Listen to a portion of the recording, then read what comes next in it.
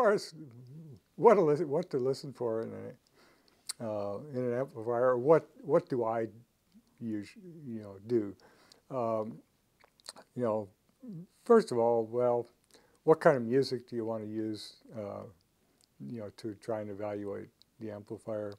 Well, I guess I prefer to use music that's challenging to reproduce, yet not electronic in nature. I mean, it's okay to use electronic music for gee whiz, well, this is impressive or whatever. But if you want to try and get a sense of, is the amplifier, accurate or whatever, I mean, it's probably best to start with music that's recorded from acoustic instruments, real instruments. You know what they sound like, or if you do go to live music concerts, you pretty much know what a violin or cello or whatever sounds like. And if you have undoctored recordings, which I prefer to use, and key in on instruments that you know really what they're supposed to sound like. Piano is an excellent instrument. It's so percussive. It's got a wide frequency response. It can play havoc with amplifiers and speakers and anything else if it's not done well. And there are a whole lot of piano recordings. I mean, it's just string quartets. I mean, all these things are, full orchestras are a little more challenging because there's so much going on. Certainly, if you want to do a test of dynamics, there's, nothing's going to beat a Mahler symphony. But but those are, kind of the source music that I, prefer to use if I'm, really trying to key in on, discerning, is there a problem or not. And as I mentioned earlier, or mentioned another point in time, is Shostakovich string quartet. The Shostakovich was good, and not only was it a string quartet, and you have these four instruments to concentrate on, but Shostakovich,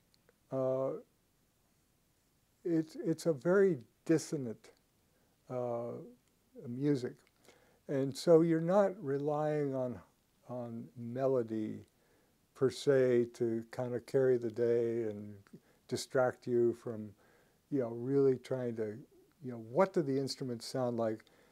If you're listening to something that is very dissonant rather than melodic, you have to concentrate on the beauty of those instruments. Whereas if it's melody, it's just da da da da.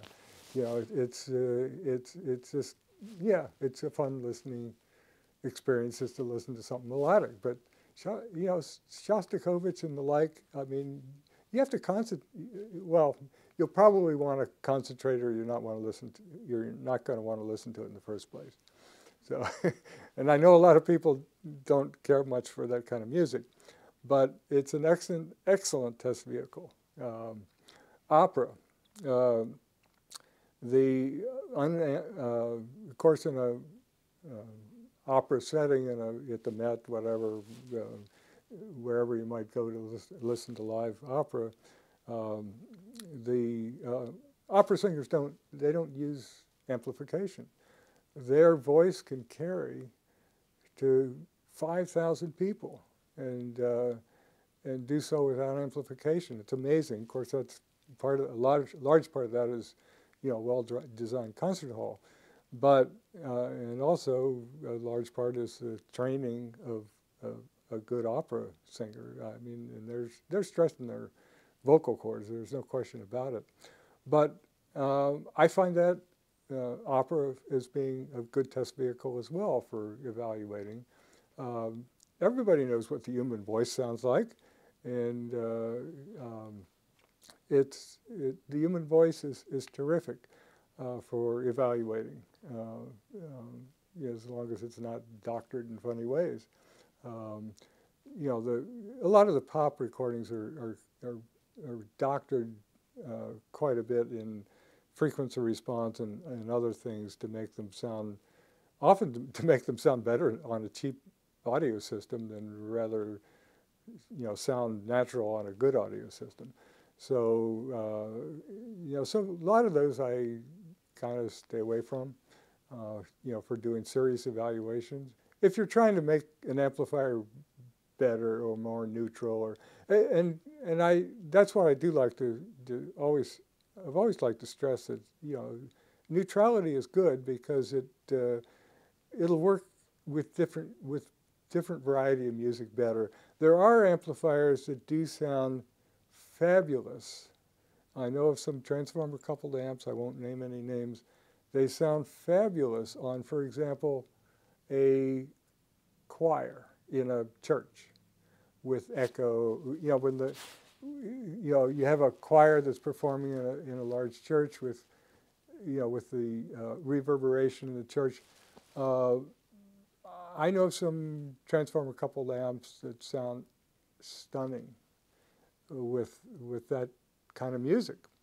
And you say, oh yeah, well, it's non-amplified. That should meet the criteria of what I'm looking for when I listen. And yeah, it does. It's a test vehicle that does meet that criteria.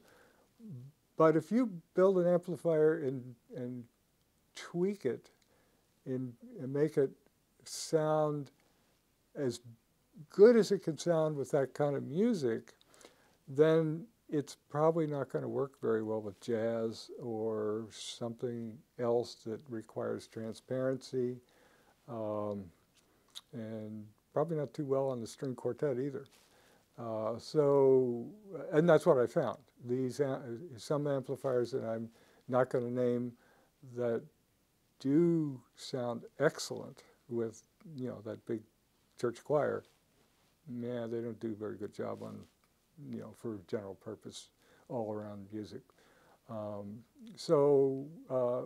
want when I build an amplifier, design an amplifier, and voice it, whatever, I want it to do well on a variety of music.